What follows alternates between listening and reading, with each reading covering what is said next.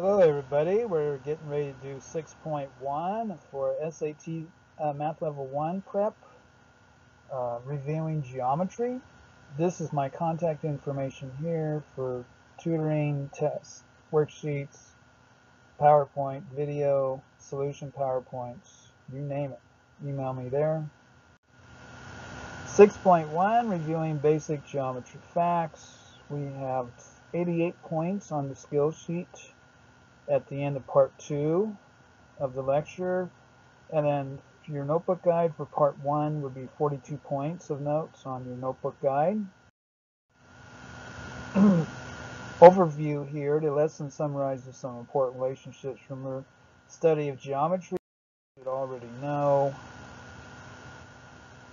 Angles and lines. When two lines intersect, vertical angles, opposite angles have the same measure. Vertical angles, here's an example here of vertical angles. Vertical angles are equal in measure. The sum of the measures of the angles about a point is 360 degrees. Parallel lines, pairs of angles formed by parallel lines either have the same measure or their measures add up to 180. When two parallel lines are cut by another line, call it transversal. This is your transversal. Every pair of angles formed are either congruent, these are congruent because they're vertical, or are supplementary, and these are supplementary here. These two are subs, these two are subs, these two are subs, these two are subs. Alternate interior angles 3 and 5 are equal.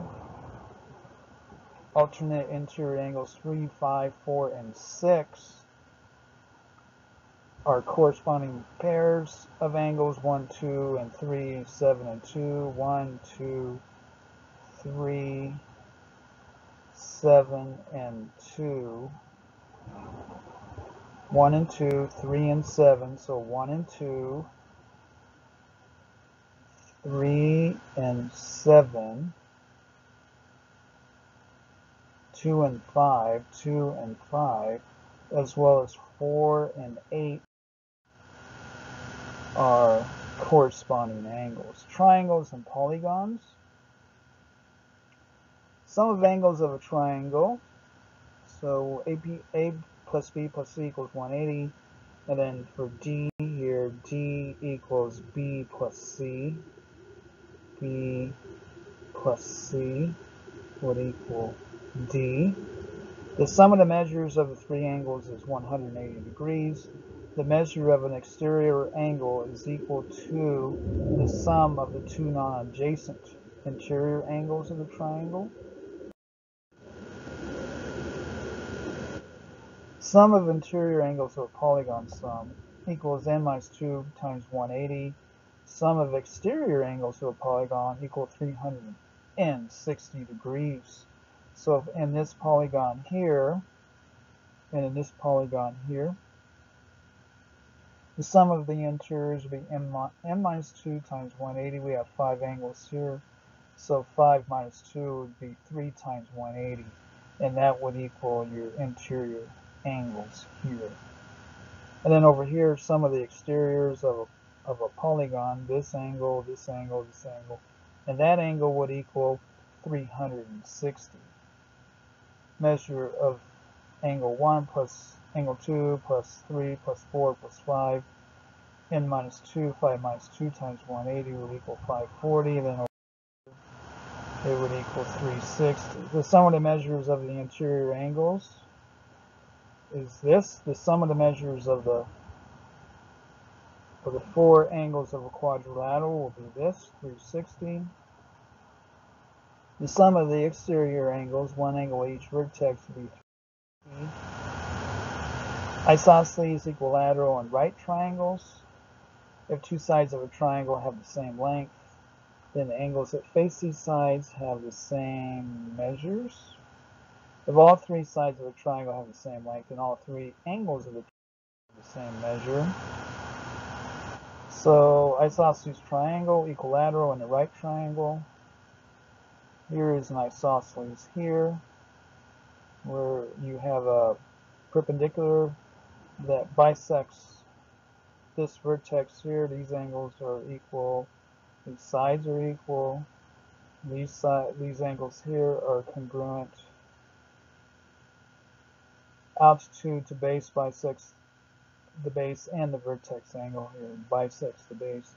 And then here an equilateral triangle. An equilateral triangle is also equal angular here, all 60s. And then a right triangle, common side lengths for Pythagorean triple would be 3, 4, and 5, 5, 12, and 13, and 8, 15, and 7. So, find the perimeter of the trapezoid here. First draw BC and AD. First draw BC parallel to AD, thereby forming a rectangle here. So we divvy up this trapezoid like this. So EC here is parallel to AD, thereby forming a rectangle, which means that BC equals AD equals 12, and EA equals CD equals 4. So this is equal to this. This is equal to that. The lengths of the sides of the right triangle, BEC, BEC.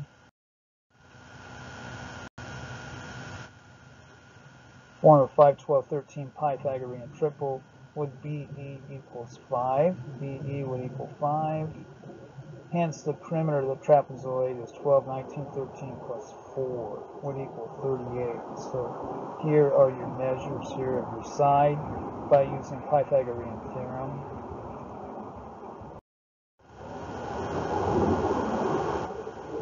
Special right triangles relationships. 45, 45 right, 30, 60 right. Here's your 45, 45, x, and then your hypotenuse would be x times square root of 2. Hypotenuse is square root of 2 times the leg here, and then your 30, 60, 90, leg facing the 30 degree is 1/2 the hypotenuse here, and the hypotenuse would be twice that, and then this would be x times square root of 3 here.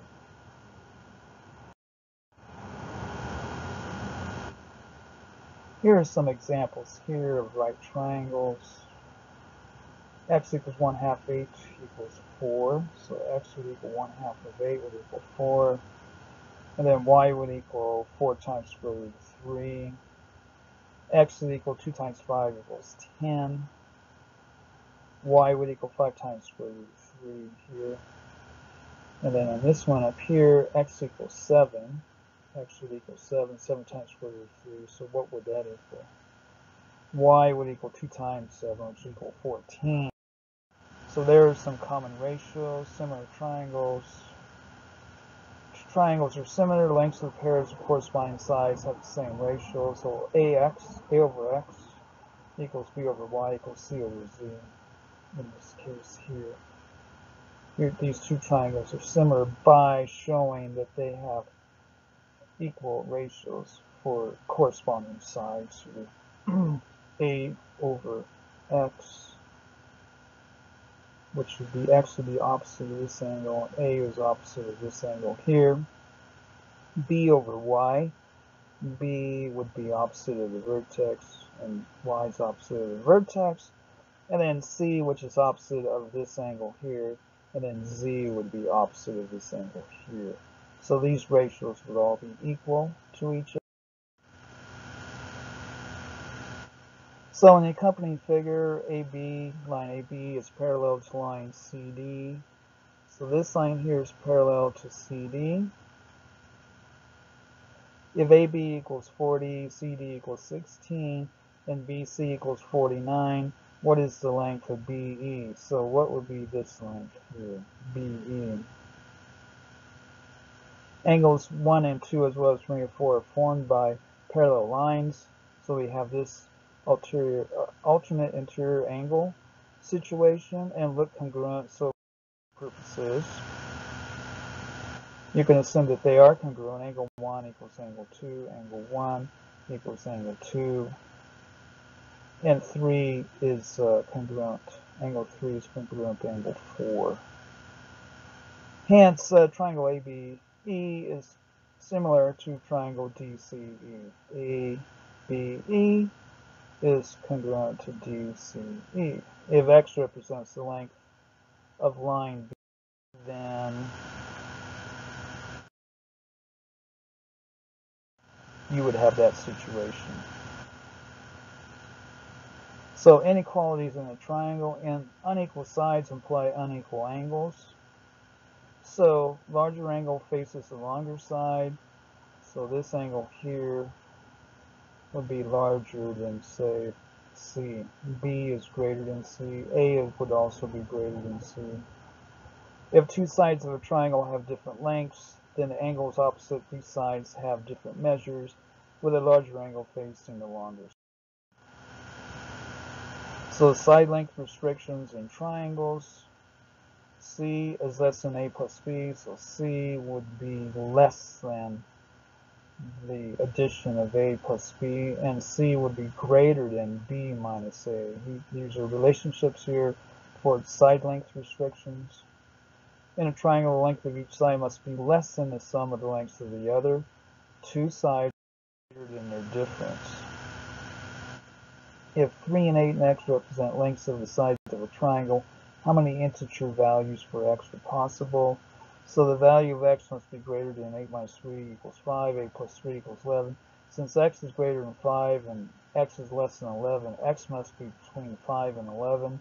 Because it is given that X is an integer, X can be equal to 6, 7, 8, 9, 10, or 11. Hence, there are 5 possible values for X. If the lengths of two sides of an isosceles triangle are 3 and 7, what is the perimeter of the triangle? Well, we know it's isosceles, right? The length of the third side of this isosceles triangle could be 3 or 7. If it were 3, then the third side 7 will be greater than the sum of its lengths of the other two sides, which is not possible. Hence, the length of the third side would be 6. So the perimeter of the triangle 7 plus 7 plus 3 equals 17. And that is part 1 of 6.1. If you want the PowerPoint for yourself to go back through it again, or the video, contact me here. If you want the worksheets and online tutoring, email me here as well. Thank you.